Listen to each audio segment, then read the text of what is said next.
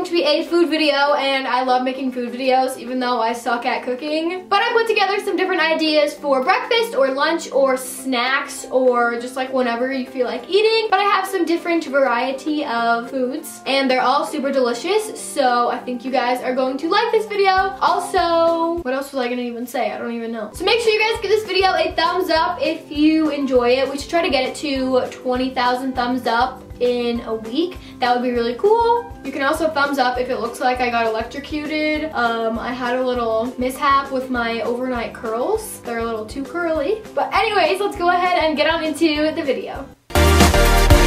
So the first thing I'm showing you guys how to make are these donuts, and we are going to cheat by using Pillsbury biscuits, and you can use any kind but the flaky kind. So I'm just taking a circle shape and cutting a hole out of the middle. Then you're going to put some oil in a pan and heat this up over medium heat, and then you want to very, very carefully put your donuts in there with tongs. Do not use your fingers or your hands or anything. And if you're younger, I would recommend adult supervision. Even I had adult supervision. Parker helped me with this because I was scared of burning myself with the oil. But you just cook them until they look finished and the middle is done, and then you can decorate them however you want. I made some cinnamon sugar snickerdoodle donuts, and then I also had some chocolate frosting and put sprinkles on the top because there is nothing cuter than a donut that has chocolate frosting and rainbow colored sprinkles. So these are so yummy. They are definitely a favorite at my house, and this whole plate was gone in like 5 minutes. And I'm feeling so electrified.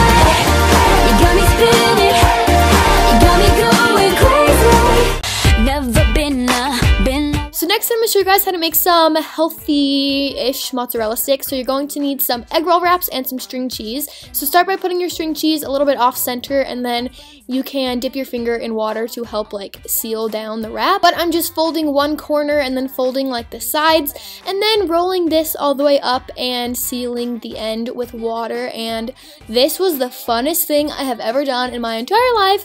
If you guys have never made any kind of like wraps like this, then you totally should, because I seriously could do this every day for the rest of my life and not get bored because it was so fun. So I am just finishing up making all my little cheese sticks. And then I'm just going to put these in the oven at 400 degrees for 10 to 12 minutes. And then I like to eat them with marinara sauce. And they are so good, and a somewhat healthier version of mozzarella sticks because they are baked and not fried.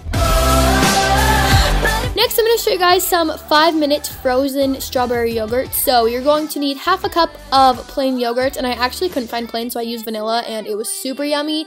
Then you're going to put in 2 cups of strawberries, 3 tablespoons of honey, and then the juice of half of a lemon.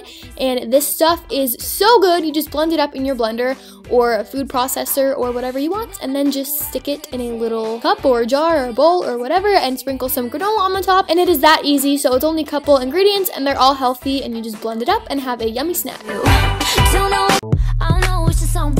Next, we're going to make some blueberry Greek yogurt pancakes. So you're going to need a little container of blueberry Greek yogurt, then 1 egg, and you're going to just mix these up together. And I thought it was really fun to mix them like in the yogurt container because that was just like unique, you know. Then you're also going to need half a cup of flour and half a teaspoon of baking soda.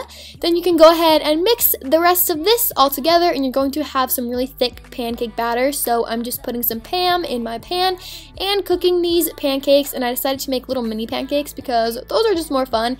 And if you guys want to, you can add more blueberries. So I'm just sticking some of these onto my pancakes. Singing in the shower.